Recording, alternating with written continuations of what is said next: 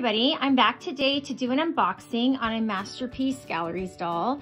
I bought this doll. I won her on eBay, and I did do the bid on the auction. I got her for a phenomenal price.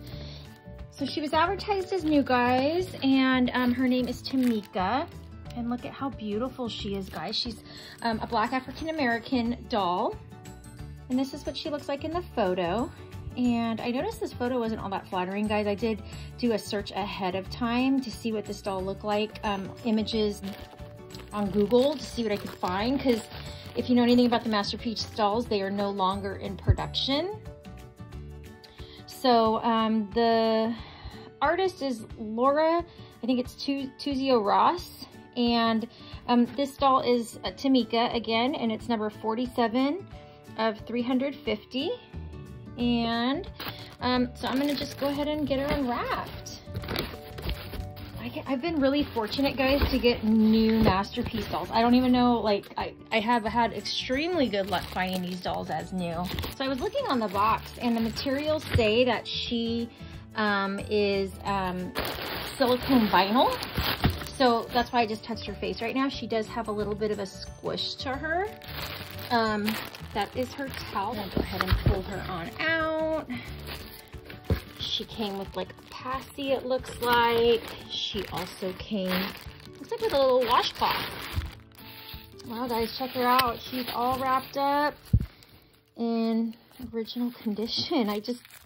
This is like the funnest thing when I buy vintage dolls, guys, and they're still wrapped up brand new in boxes. That is like the coolest thing. So she is, I believe, supposed to be African American, or at least that's how she was advertised in the eBay listing. And if you guys have never watched my channel before, you know I'm kind of newer to doll collecting. I was a child collector. But her skin is definitely medium tone. You can see, if you guys also have watched my channel, I am half Hispanic and half Caucasian. But I'm tan right now, and her skin is the same color as mine.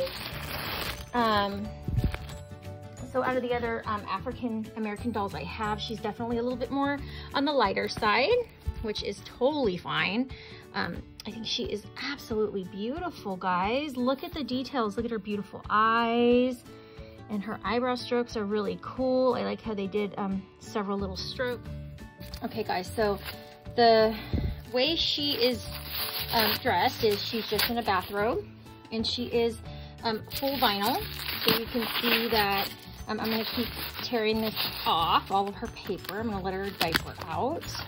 And she is anatomically correct, which is really cool, actually, you guys. Like, most of the Masterpieces I've looked at have been large in size, like somewhere in the 28-inch range. They make them all sizes, and she's 20, I believe, you guys.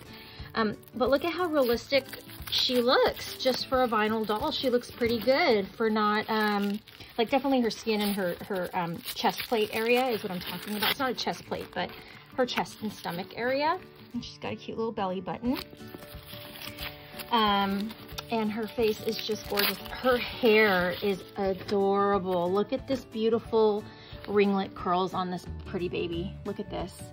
I'm gonna have to let it out and get it a little puffy.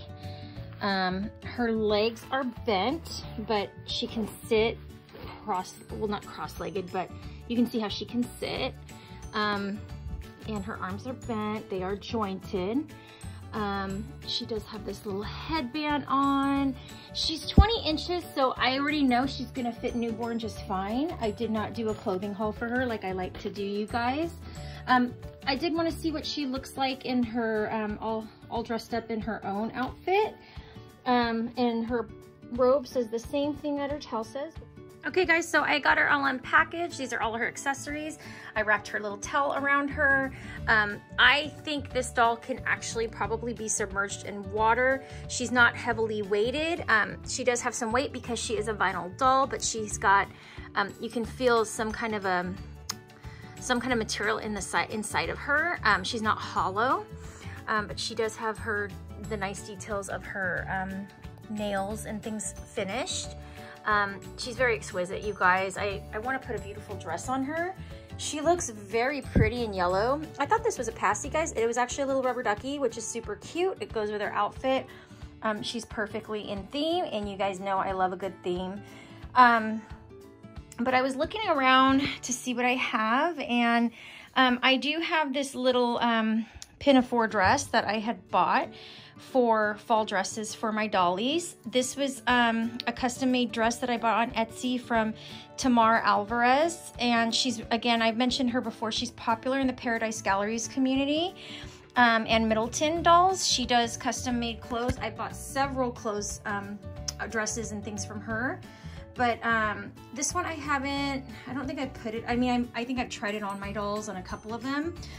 This was made to fit in a door doll, but it really can fit any 20-inch doll.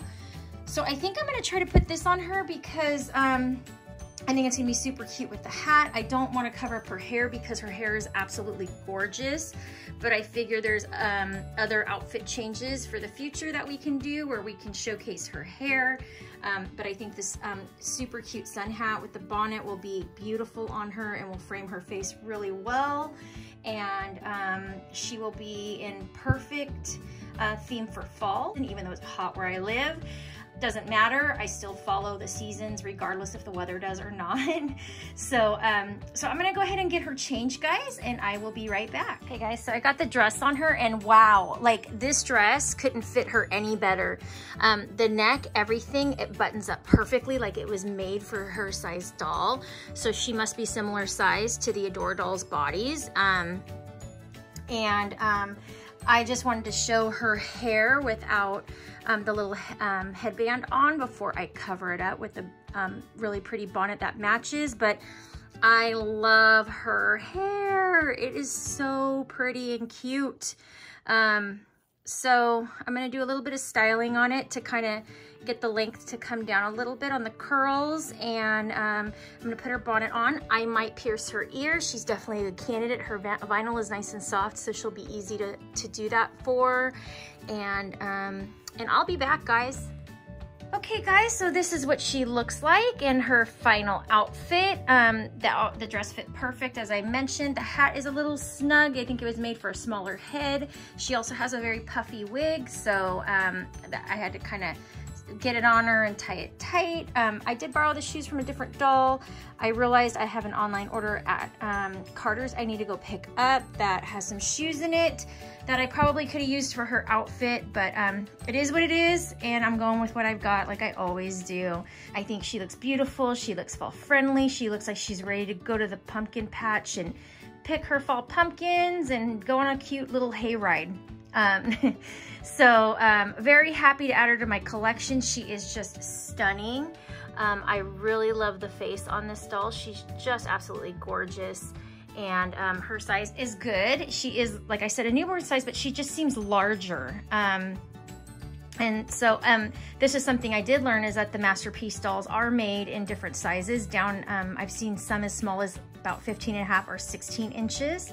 So I thought that was very interesting, as well as the larger toddler dolls, which can go up to, I think, 38 inches or maybe even taller on some of the other dolls they have. They may be in the lower 40-inch range. So that's it for her, guys. She is adorable. I'm super happy she's here. And I got her for a fantastic price. I mean, kind of unbeatable, cheaper than Ashton Drake, cheaper than what I would have paid for a PG doll, if you can believe that. She was just one of those random finds that just worked out great. So, but that's it. I hope you enjoyed this unboxing and outfit change on my new little Masterpiece baby girl. So please like, comment, and subscribe, you guys, and I will talk with you later. Take care.